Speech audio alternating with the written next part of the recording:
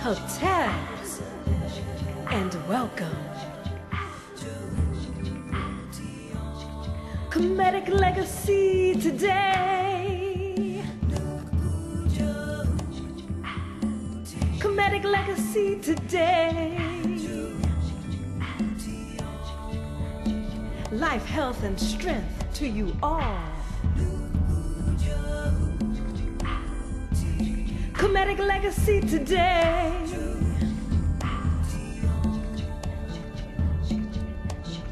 Hotep.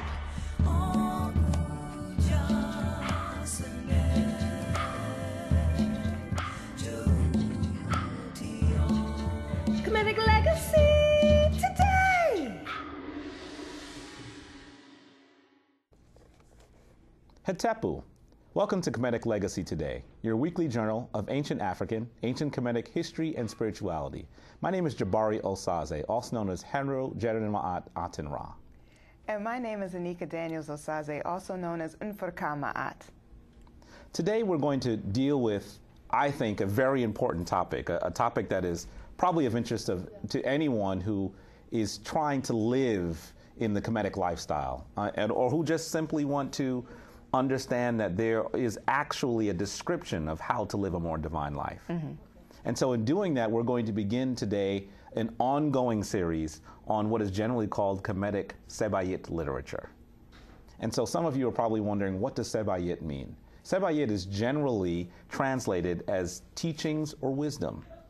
And so essentially what we're going to be doing today is we're going to be talking about this large, comprehensive body of work from ancient Kemet that tell us exactly how we should live a divine life. Yes, you've heard it. Some of you might think that the beginning of this body of work starts in Greece, but clearly it starts thousands of years earlier in Kemet. So we're going to begin with Sebayit literature today. Okay. So part of that will be surrounding the maxims of Ptah Hotep, which is understood as being one of the first books ever written, a full, complete book ever written in ancient Kemet. And many of the maxims that Ptah Hotep has given are based on the concept of Ma'at, which represents truth, order, balance, law, harmony, reciprocity. And in order to live a divine life, you have to live within constant balance, which is Ma'at. If you do not live within that balance, then you are following into the steps of Isfet, which is considered to be roughly translated as mischief or evil. So in order to make sure that you never fall into that trap, you have to look towards Ma'at. Now, we could talk about Ma'at for many, many hours. Our center is named after Ma'at, the Center for the Restoration of Ma'at. In my own name, Nfurka Ma'at, I use that. And we will have a future episode where we focus just on Ma'at and the understanding. But just briefly, Ma'at is a force that wasn't created, wasn't born. You won't find a creation story anywhere of Ma'at. Ma'at just is. Ma'at has always existed and always been present. And without Ma'at, you couldn't differentiate anything within that Na'un. So Ma'at is that defining order that tells you how the world is supposed to be. And Ptah Hotep, knowing that, decided that he would find 37 maxims to explain how you can live your entire life in that perfect harmony. And these are maxims that you can actually use today, something that's over 4,400 years old. That's right. And as we talk about Ma'at, Anika has really well described the importance of Ma'at. We always revel at the fact that in one of the most widely noted creation stories from ancient Kemet, the great divine force, Ptah, comes out of the divine mother, the No'un. Mm-hmm. Anika mentioned the No'un. This is the great primordial waters. And as he comes out of the No'un, he talks about how he creates all the other divine forces. He creates Ast, who we've talked about very recently. Mm-hmm. He creates Asar. He creates all of these divine forces. Mm-hmm. But he doesn't create Ma'at. It is just said that Ma'at is with him. And so, as Anika has described it aptly, Ma'at is the order of the universe. Mm-hmm. And so we will definitely be talking a lot about Ma'at today, but we'll really do another show to cover it in depth as well. There are a number of other individuals that we'd also like to interview to talk about Ma'at, and hopefully we'll be able to have them on the show as well. Exactly. And so Anika also mentioned that the Maxims of Ptah Hotep were one of the world's first books. There are older books. They come from Kemet as well, but we haven't been able to find complete versions of those books. The only complete book that we have found that dates as early as this is the Maxim of Ptah Hotep. And so it's critically important for us to also realize sort of the irony in this, that one of the first books ever to be created comes out of Africa, yet the ancestors of Africans in many parts of the world have had challenges to where, in some instances, it was illegal for them to learn to read and write. And so I think there's a great degree of painful irony in that Africans give literature, give reading, give literacy to the entire world, but at some point in history are prevented from being able to do so. And so I think that's quite interesting as well. And as we talk about the Maxims of Ptah Hotep, we should also note that these maxims were in use for a very long period of time. As Anika has mentioned, they were written some nearly 4,400 years ago by this man named Ptah Hotep, who we'll talk about more in a few moments. But they continue to be used all the way up until probably the Arab invasion of Kemet, which is in the 7th century A.D. The 7th century, as some people would say, in the Common Era. And so we're talking about a very long period of time, thousands of years, that these writings were known and were looked at as sources of divine wisdom. And we should also note that it also came into what is generally called Hermetic literature, where some of the teachings of Kemet filtered their way into the great teachings of Western literature. And individuals consider them to be sort of secret books on the order of the universe. And so Ptah Hotep also found its way into those books as well. We particularly thought it was important to do this lecture. I know I've been talking to Jabari about some of my pet peeves just of what I've seen in society. A few things such as just not knowing how to speak to each other. You know, you see people having arguments on the street, and men disrespecting women, women disrespecting men, genders disrespecting each other. You know, young men, older men, pick up your pants. You know, I know that might seem a little off topic, but a lot of as early as 4,400, or as old as 4,400 years, you know, they had ago, they talked about how to dress. They talked about how to respect yourself. They talked about just how to present yourself. There's a whole section on etiquette. You know, that we can use today. And, you know, we love you young brothers and, you know, older brothers who are still doing this, but you really need to learn how to respect yourself and respect others and think highly of yourself. You're all kings. And, you know, I'm starting to see some of the young ladies do it as well. You're queens and you need to act as such. And that's why this episode is particularly important to us, because we just want to talk about some of the things that you can use in practical life, a practical basis. That's right. And keep in mind that we're not just speaking to those in the African and African American communities. We're also talking to those who are, if you're human, these maxims are important to you. If you walk on 2 feet, you want to know about what Brother Ptah Hotep told us and how he described how to live a divine life. Because I truly believe that virtually anyone, wherever they are on this planet, can learn a lot from these incredible maxims. Now, we mentioned that there were other incredible works. Some of the other books that are, or portions of books in most instances, that are part of this great Seba'it body of literature are the Instructions of Kagemni, the Maxims of Ptah Hotep are, of course, the ones we're going to talk about today, and also the Maxims of Khenshu Hotep. Now, you may note that we often say a prayer on this show. We generally call it the Amasu. It's a shortened way that we usually refer to it. And the Amasu comes from that book called the Maxims of Khenshu Hotep. And so generally speaking, we're going to begin to look at all of these divine books in a way that hopefully will be very, very practical to you.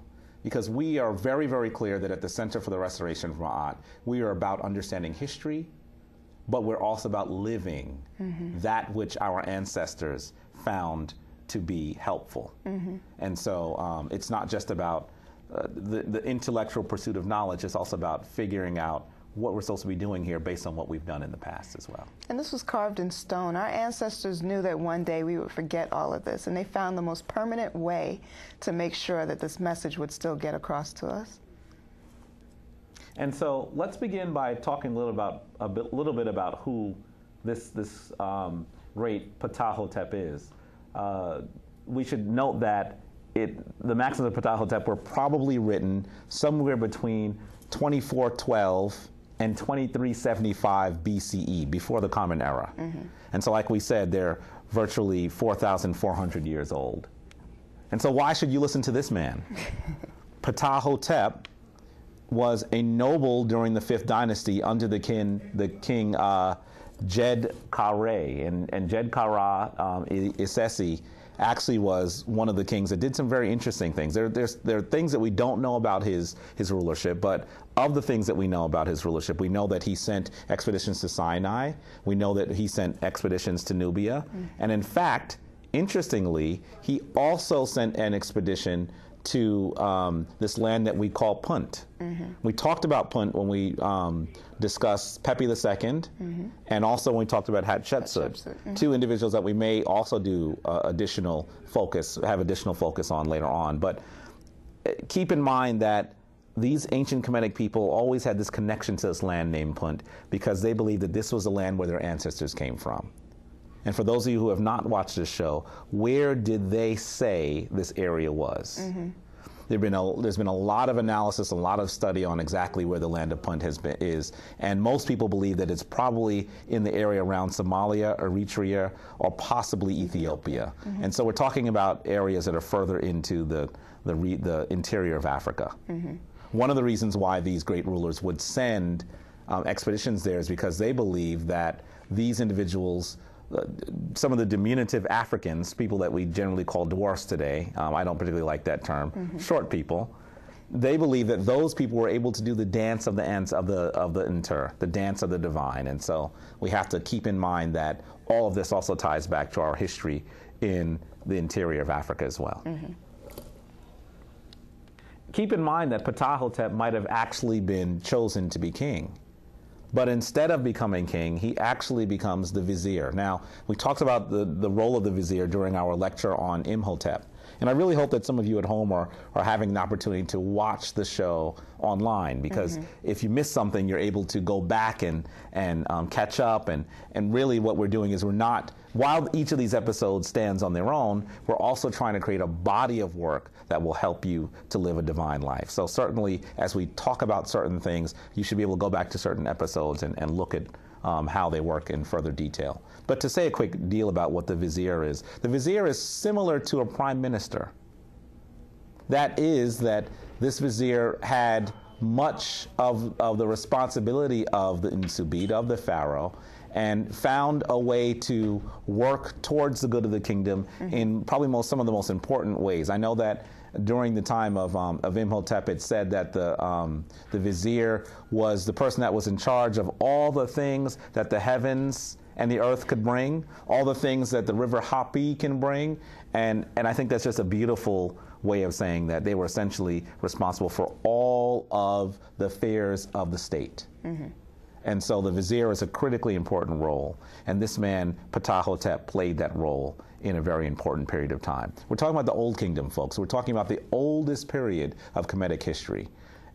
Critically important to development of the rest of Kemet and to the rest of human civilization as well.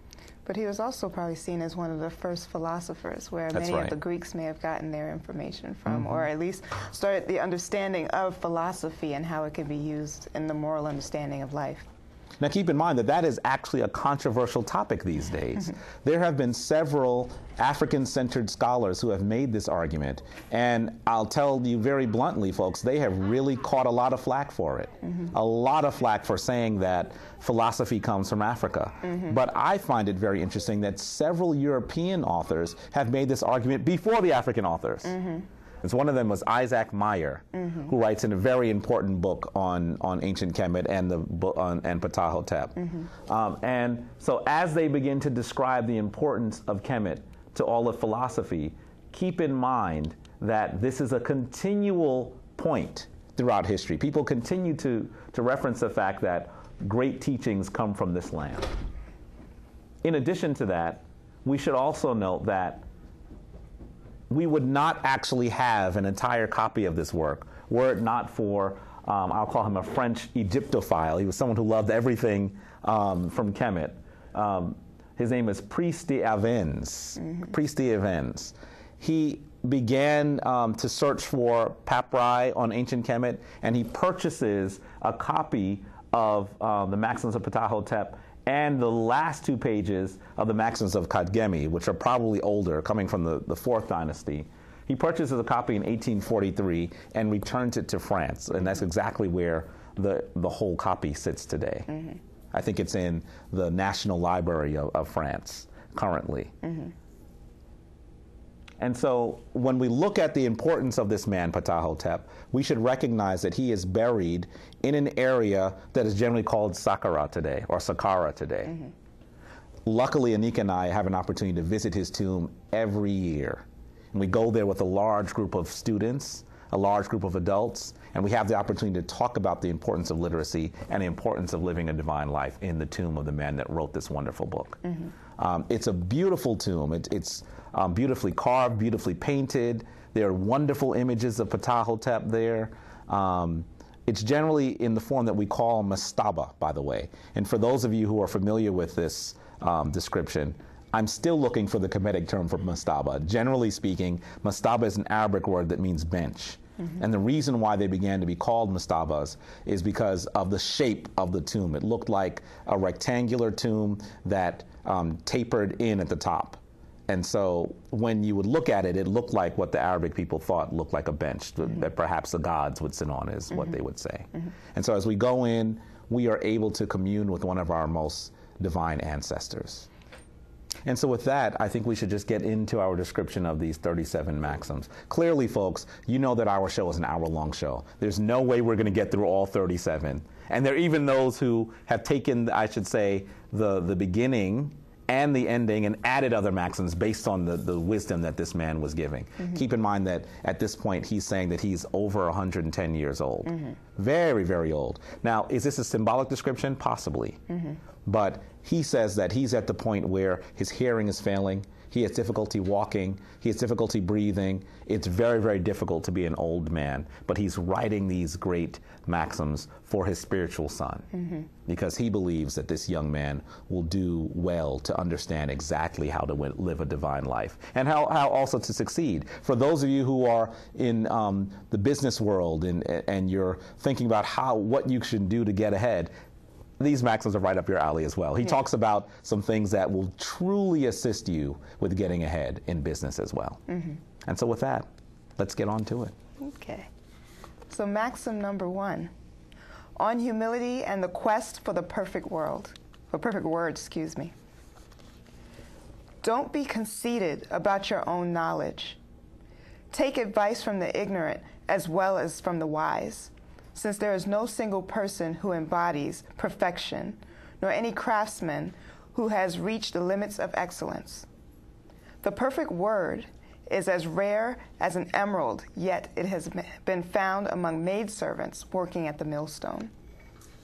Beautiful. Yeah. Beautiful. It is one of my favorite maxims for lots of reasons. First off, let's talk about the fact that he is talking about being sure that you're not arrogant, being sure that you now have your degrees and all of a sudden you think you know everything and that you can't listen to people who don't have degrees as well, that you've achieved in your life and now you're too knowledgeable to speak to the little people. And he's actually saying, with all the things that you can achieve, keep in mind that some of the greatest wisdom is found amongst women who are toiling and doing the most difficult work. The women at the millstone. These are women who are grinding bread.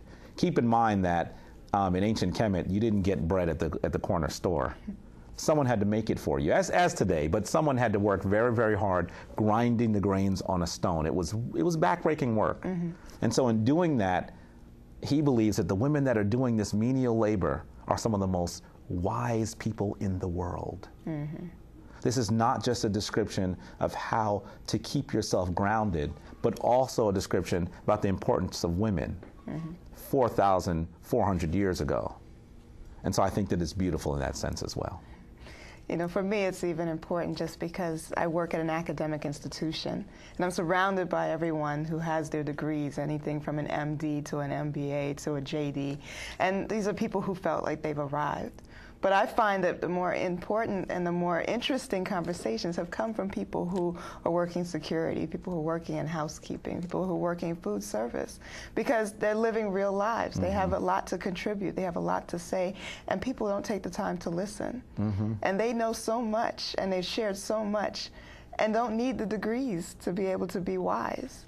So it's important to put your pride aside, put your ego aside, and put your titles aside, and realize that we're all humans first, we're all people first, and we all bring some kind of knowledge to the table.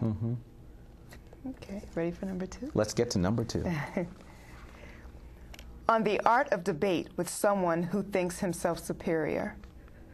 In debate with an opponent who is both sure of himself and seems more skillful than you, keep your head down and don't overreact.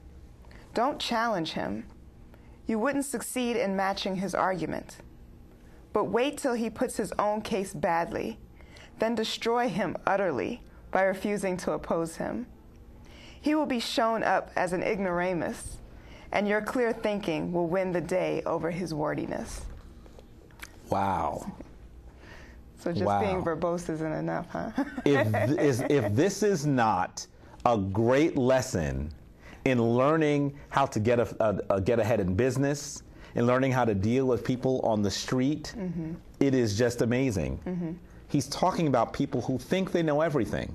And I'm sure that all of you, particularly in the world we live in today, I think it's interesting that one of the Greek philosophers, I believe Plato, said that writing was one of the worst things ever created. And you might think, how could a philosopher say that writing is one of the worst things ever created? And I believe he said that it was the worst thing ever created because now ignorant people could seem like they know a whole lot. And so wisdom is about learning and doing. It's not just about reading stuff. And so there are tons of people with all the things you can read. I know that when I watch television these days, I watch it in front of a computer often. And if there's something I don't know, I immediately look it up online. And so you can get the sense with all of the information that we have at our hands today that we are wiser than we've ever been. Yet our world is at a place where, and I don't want to make things sound too catastrophic, but just look at what we're doing to our environment. Look at what, today certainly I know most people are aware of it based on this horrific oil spill that's taking place. Most people are aware of the fact that we are truly destroying our environment. But think about what we're doing to our environment. Think about the fact that the divorces are probably at an all-time high. Think about the fact that we have children who are so drugged that they have difficulty getting through life. Something is wrong. Something is wrong. And so having all this information does not mean that we know all that we need to know, and that we're able to apply things in a way that is divinely wise as well. And so this particular maxim deals with how to deal with people who think they know everything. It doesn't say, prove to them that you know more. He doesn't say, speak loudly, because people who speak loud are usually considered intelligent. He doesn't say, learn all the big words that you can, because if you know a lot of big words, people will think that you're intelligent. He instead says, let these braggadocious people speak loudly, and then as soon as they show that they are ignorant because they're speaking overmuch, then you can simply say that because they're speaking overmuch, you're not going to engage in a discussion. You're not going to go back and forth with someone who is so arrogant that they're not truly engendering dialogue. And so I think that that's very wise. Again, the best idea to show wisdom for many cases, is to just sit and listen. You know, most of the times the quiet person is the one who tends to be the wisest, because they sit back, they internalize the information, they meditate on the information before they choose to speak. And then when they finally do have something to say, you realize that it's something so profound only because they took the time to think before speaking. That's right. That's right. It's critically important in using our words carefully, rather than just using them as many as we've learned and as fast as we can. It's so much more important to actually think about what to say and to make sure that our words count. And so I think that that's very powerful as well. Now, he says much more about how to discuss things with people who come at you in different ways as well. And so what do we hear about, what does he address in maxim number 3? By the way, we should say that we're reading this particular translation. It's actually called The Wisdom of Ptah Hotep, and it's from an author named Kristen Jacques. And I think that his translation is pretty good. I've seen some that don't have the sort of depth in their description, and his is very good as well. We'll probably, now I know that this is something that folks who have visited our website know. We have been working on a book on the maxims of Ptah Hotep, and we're still in the conception phase. So we are still, it's going to be some time until we're able to bring it forth. But we plan to do a whole series on the maxims of Ptah Hotep, and we're going to target them particularly to different groups of people, to students, to people in the business world, to married couples. And so hopefully we'll also be able to add, just as Kristen Jacques has, we'll be able to add to this great understanding of this divine literature. So maxim number 3, on the art of debate with an equal adversary. In debate with an equal adversary, your skill is shown to its best advantage if you remain silent while he flounders in speech. The audience will be unmoved by his arguments, while your reputation will soar in the eyes of the great ones. That's profound. So now he's talking about what you do with someone who is evenly matched. Someone who is evenly matched. I think that this is very interesting once again. And once again, he doesn't say, well, this person is evenly matched. Speak as fast and as verbosely as you possibly can, so that you can outmatch them. He says once again that you should wait and listen. And so I think that that's also very powerful as well. Wait and listen, find your place, and give your words based on the holes in their argument, rather than simply trying to prove that you know more than they do. What you'll find in a lot of these spiritual books is that each maxim or law or critical detail will build upon the other. So some people will say, well, isn't it just repetition? And it's like, no, it's not repetition. It's just, if once you learn the first one, you have to continue to build and continue to build until you've mastered that understanding, you've mastered that maxim or law to the point where you've totally internalized it and you're able to be a more functioning human being. Very, very powerful. And so if we talked first about speaking with someone who thinks that they know much more, and then about someone who is actually evenly matched, what do you think the next maxim will be? Maxim 4, on the art of debate with an inferior. In debate with an opponent who is by no means your equal, do not take advantage of his weakness by attacking him. Let him show his own mediocrity, and he himself will provide the rod with which to beat his own back. Resist the temptation to show him up, and don't lose your temper. It is despicable to crush an inferior. People will then act according to your wishes, while your adversary will sink in the eyes of the great ones. It is despicable to crush an inferior. How many people believe that today? It is despicable to crush an inferior. I think that that is very, very powerful. Most people jump on the opportunity. Absolutely. And some people think that everyone's inferior, so that's even worse. But it's despicable to crush people who are actually inferior in their thinking. That's very, very powerful. That's very powerful. I remember, let's see if I don't tell too much here. I remember having a debate with a friend, a good friend, and he said something that offended me greatly. And I was having an argument, and as I had an argument with him, I began to realize that I was talking and I was drinking water or soda, and as he was talking, he was drinking gin and vodka. And so clearly, he became inebriated. And he had said something that really offended me, so I continued to talk to him. I remember one of the individuals that I think is very wise came up to me and said that he learned a long time ago never to argue with fools because onlookers will not be able to tell the difference. And I thought that was just powerful. He was saying, listen, clearly there's no way that you're going to have an argument with this person that makes any sense. And so in actuality, as you argue with him in his ignorance, you both look ignorant. And I thought that that was just very, very powerful. Once again, this is talking about having arguments with inferiors. Don't look to crush them. They'll Simply crush allow them to themselves. talk, and they'll trip up on their own argument. And so I think that that's also very powerful. Keep in mind that these are also tools that you can use. Young people, you can use these tools. Adults who are having difficulty at work, you can use these tools. These are all things that you can use regardless of where you are. I know that in marriage you shouldn't consider anyone in your marriage an inferior. But clearly, I think these three maxims altogether are telling you, stop speaking so much. Listen for a minute. Yeah. That's really what we should take away from this. And so I truly believe that if we listened more, we would have a more genuine debate. And so it's very, very powerful. Maxim 5, on the art of being a leader while respecting the rule.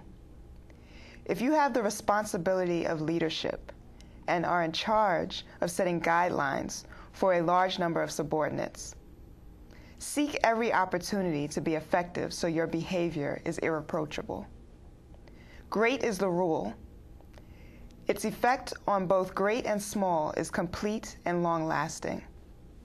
The rule is illuminating and practical and has not changed since the time of Asar.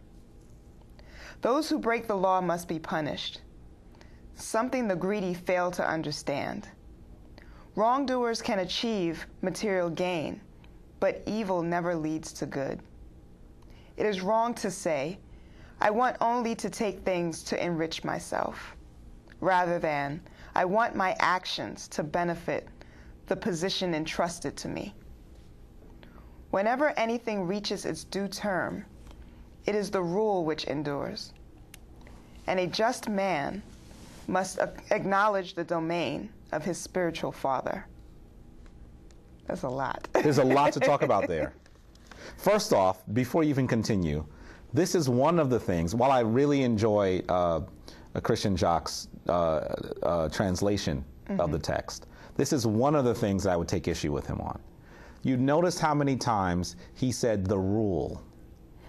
When he says the rule, the word that is being translated as rule is ma'at.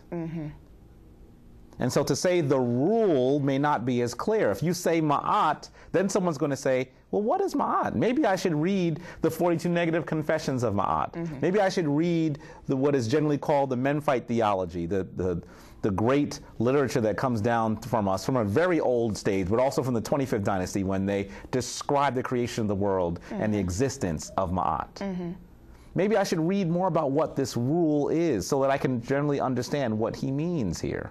And so that's one thing that I'll take issue with him on.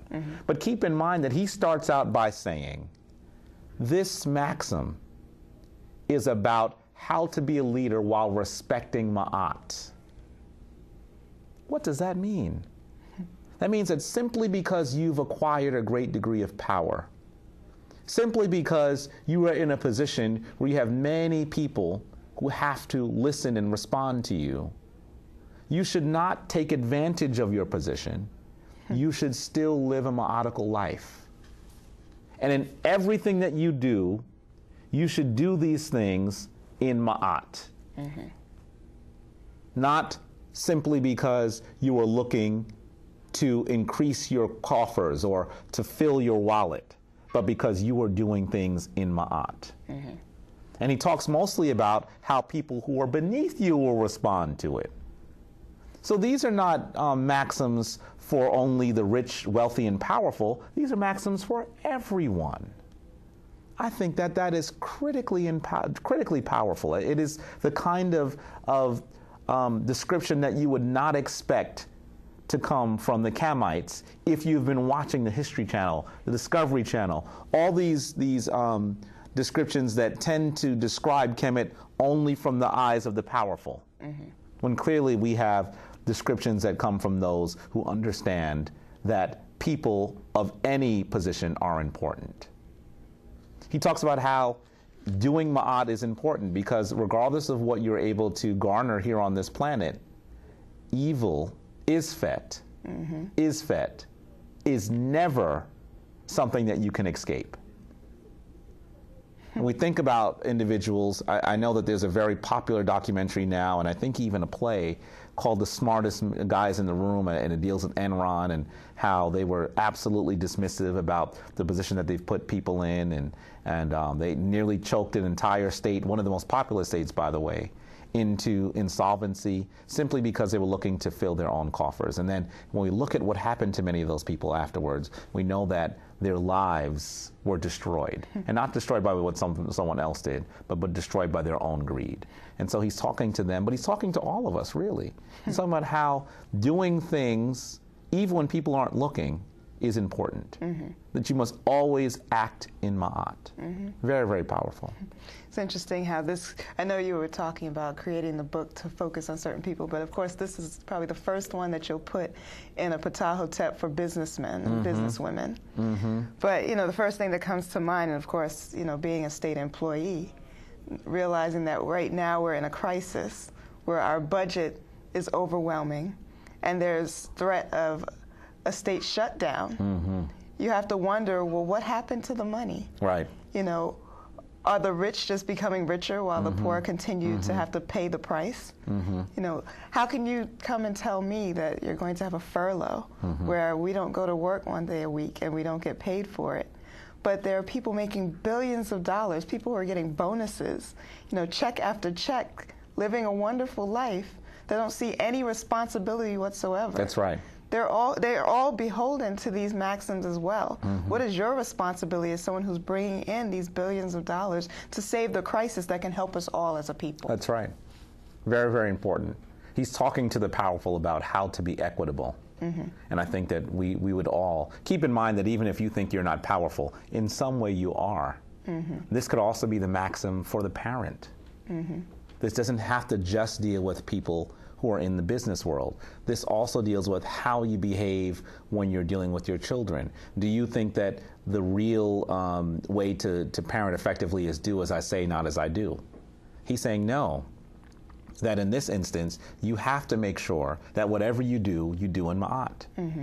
And that you have to shun isfet, which is the absence of ma'at, as Anika has described. And I think that this is powerful. Think about all those ways that you are powerful in your life.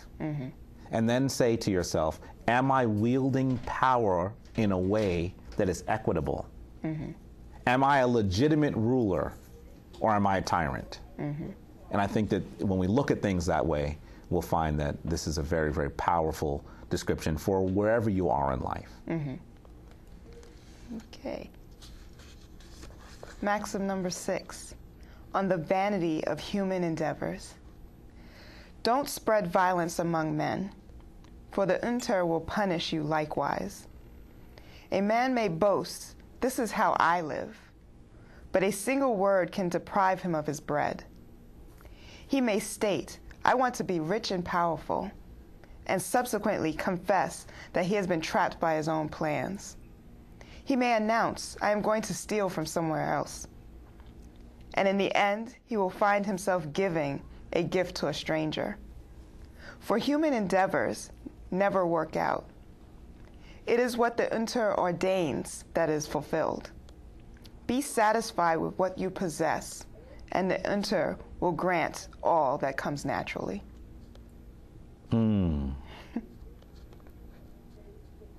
This begins by talking about not seeding violence amongst people. And so I think that that's also very powerful. We see ourselves in a world that is bereft of peace. I mean, we have a world that is put on the brink of destruction by violence in all different places around the world, around the globe. You can't look at any area of the globe and say this particular place is not affected by some sort of conflict. So he's talking about seeding the seeds of conflict, and what does that do for someone? And I think that it's powerful that he says that instead of once again looking to acquire, accumulate, be happy with what you have and you'll get much, much more. I think that's very powerful. We're in such a decadent society. That's right. Everybody wants name brand clothes. They want to spend, your value is based on what you own, not who you are. And you'll notice that people who have the least amount tend to be the ones who give away the most. Because I believe in their minds they know that they'll get it back tenfold. And that's really what we should be understanding as a people. The more you give, the more you will receive. Just the act of giving in itself gives you so much more than just constantly taking from somewhere else. That's right. That's right. Now, some of you might believe that this is one of the earliest descriptions of the term karma, and I think that in many ways it probably is. He is talking about something that we would consider karma. You give and you'll receive, but if you continue to take, you realize that instead of taking, you're going to be giving so much more than you believed you ever gave. And I'm not, and in this instance, he's not talking about giving in a way that is equitable or methodical. He's talking about giving because you will lose. If you continue to take and take and take, you will not have that which you think you deserve. And that's because you're not giving. And so the giving is how you will receive. I'm often plagued, and I think we all are plagued by feeling that you just don't have enough sometimes. There's not enough money, there's not enough food, there's not enough time. But I think he's talking about the fact that all these things are a state of mind. All these things are a state of mind. And some of the happiest people are the people that have the least on the planet. I think that's very, very powerful. And I know that sometimes when I look at those people who are wealthy and famous, it just amazes me that sometimes they just are not happy. And some of us who are struggling and working every day could actually think, well, how is they could have all of this money, this beautiful home and wonderful vehicles, and the world is their oyster. How is it that they're not happy? And in actuality, he's saying that happiness is not about what you have. That if you are content, you will receive what you are supposed to receive. And so I think that this is a really beautiful description for depending on that which is divine, that which is internal, I'll call it here, that which the internal or the divine force gives us. And we can also relate that again to environment. If we would stop destroying our environment and stop trying to change the natural course of things within our environment, we'll realize that everything we need is already here. We don't have to manufacture genetically altered items. All of the nutrition we need is here. If we understand the concepts of items being grown during different seasons and understanding why, then we would eat appropriately during those seasons. There are seasons where you're supposed to fast, and that's why there's less available, because those are the only items you're supposed to have. There are seasons when there are more bitter items than there are sweet, and that's another cleansing process. But we've gotten into a society where we're able to import things all over the world and change the natural course. That's right. That we don't understand the effect it's having on our very That's right. bodies and the effect it's having on nature. You're losing trees that are supposed to be in certain areas. You're losing just the value of the foods that you're eating. The nutritional value is no longer there because you're constantly altering it and changing the natural flow, the natural order, which is ma'at. Beautiful, beautiful description that you can use in so many different ways in your life. And we hope that you're going to continue to look at these maxims, these sebayit, and try to see how you can apply them to your own life. There isn't one of these divine teachings in here that does not apply to you. Let me say that again. There isn't one of these divine teachings that does not apply to you. Those teachings that you think apply to someone else are perhaps the ones that are most important to you. So go through them all, as we will go through them all with you, and see how you can apply them to your life. And I should say that as we sit here, clearly we even struggle. I was quiet for a moment because I thought about how it affected me in my personal life. And I think that we can all remember, wisdom is not something that anyone can entirely attain. And so we can all acquire greater wisdom through listening and focusing on Ma'at. Do we have time for more? Yes, we do. Okay, great. So maxim number 7 on table manners. You know, I mean, they even had On table manners. a maxim to focus on table manners and etiquette. Mom, if you're watching the show right now, there's something else that you can do that's more important. I remember how much time my mom spent on table manners. And I used to always think, well, who cares? When I get old enough, I'm going to eat by myself. Whoever thinks it, how does that actually work? You know what I mean? But clearly, table manners are also important. So let's continue with that one. If you are among the guests at the table of a superior, accept what your host gives you and the way the food is presented. Look at what is before you, but don't stare at your host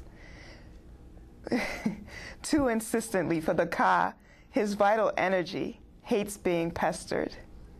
Don't speak to your host until invited to do so, since you will not know what he is feeling.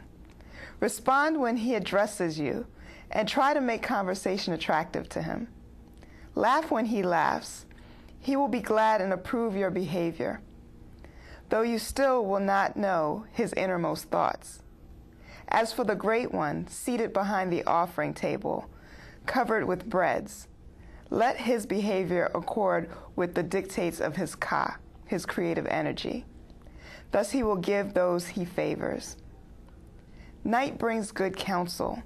The creative power of the Ka opens its arms, and the great man bestows gifts on him who has achieved merit, and the bread is eaten in accordance with the will of the Inter. Ignorant is he who does not count his blessings.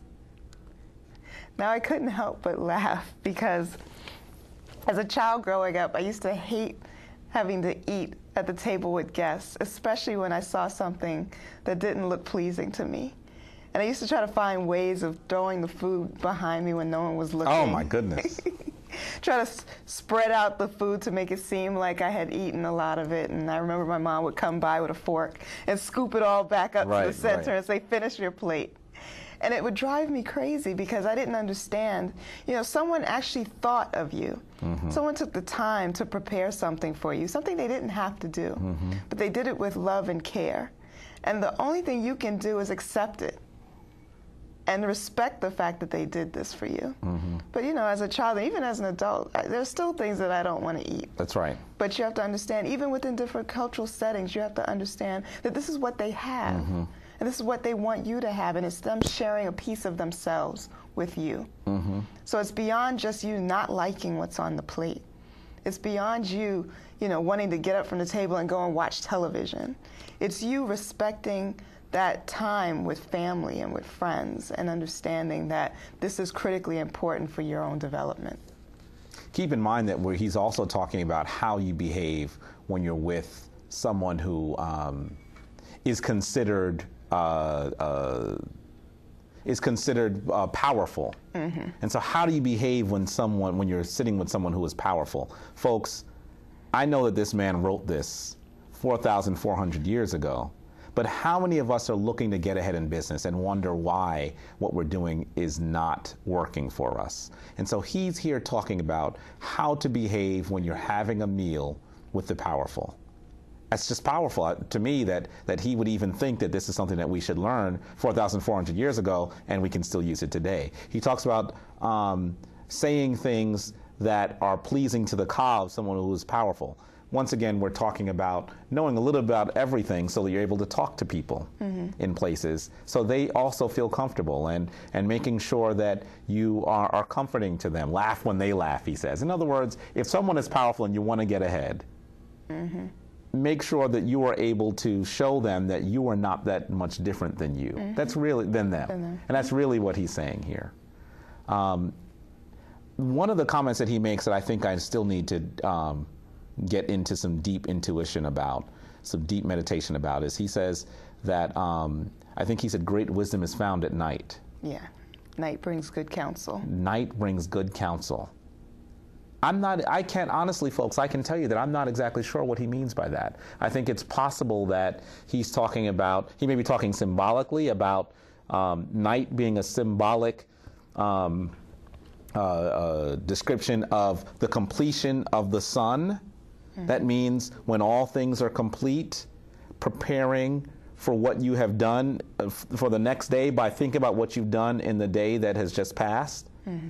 He may be also talking about, when he says night brings good counsel, about thinking about how you've done at a time when no one is watching. I think he's talking about deep introspection here. I think he's talking about thinking about yourself and thinking about what you need to do with yourself to become better. I know that Kamites often, and this comes to us as descriptions of the mystery systems that come later than Kemet, primarily in the Greek forms and in some that are in Italy.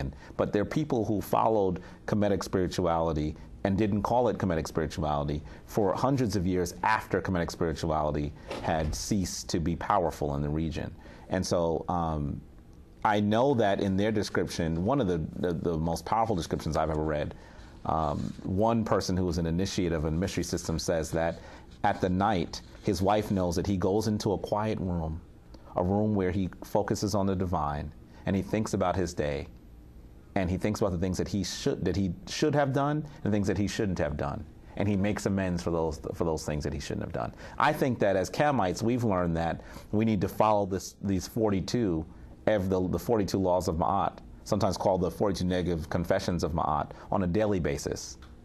And so that we're not just going to have our hearts weighed at the end of our lives, but that in fact, when the Kamites talk about birth and death, they're talking about something that can occur at any moment. So that symbolically, the beginning of your day is a birth, and the end of the day is a death. And so this could be also considered daytime and nighttime. And in looking at it that way, at the end of the day, we have to focus on that which is divine. At the end of the day, we have to focus on that which is divine. And in doing that, we have to go through all of these 42 laws and say, this is what I did, this is what I can do better, and figure out how we can learn and grow from focusing on our day. And I think that may be what he's referring to here. Very, very, very powerful. Okay. With that, I think we can cover maybe one more. Okay. That's great. Okay. Maxim 8, on respect for the mission entrusted to you. If a great man trusting you sends you on a mission to another, be completely scrupulous in carrying out his orders. Relay his message as he worded it, and beware of false emphasis in case you set one great man against another. Do not deviate from the straight path. No show of emotion must be allowed to affect the transmission of the message. Neither insult nor slander anyone, be he high or low, for that is hateful to the Ka, the creative power. I notice that he translates Ka as creative power. And I know that generally the way I interpret Ka is it means soul. But the Kamites believe that there were certain aspects of our soul. And I know that sometimes they say that when someone passes on to the other realm, they have gone to land of their Kas. I think the Ka is also the part of your soul which is shared with your ancestors. In a sense, it is that part of you that comes from some place where other people came from. And so the Ka is renewed in that sense. I think that in that description of Ka, I think I see more in this particular maxim when I think of Ka in that way. Once again, he's talking about something that I think is very divine. When he talks about how you can go about carrying information between people and making sure that that information is not your information, but it's the information that was meant to be carried. And so I think that is also powerful. Think of yourself as a messenger at all times. Think of yourself as a messenger at all times. Folks, there are some of us who look at religious messages and we intuit all sorts of things that aren't there, and then we become judgmental to other people about them. Is that when you were supposed to be carrying the message from powerful person to powerful person, to one divine vessel to another? There are those of us who have the key responsibility of ensuring that information is carried between people at work. And so how do we do this in a way that is equitable instead of harming people. Major wars have been started because people have not passed on messages the way they should have been passed on, or have decided to just give falsified information. So, I mean, this is something that we need to make sure that we never set our tongues to do. And I think that it's also something that married couples can look at as well. It talks about how to speak to people.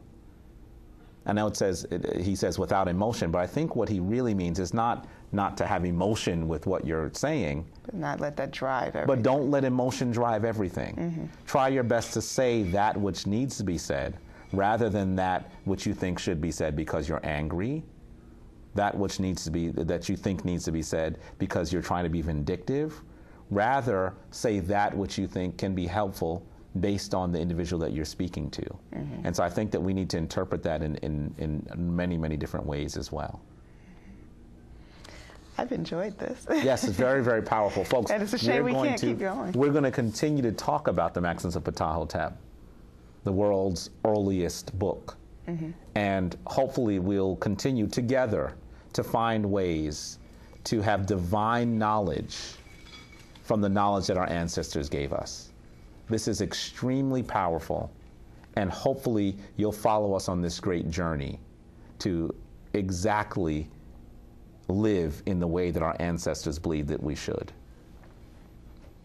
And so with that, as we always say, the divine force in us greets the divine force in you.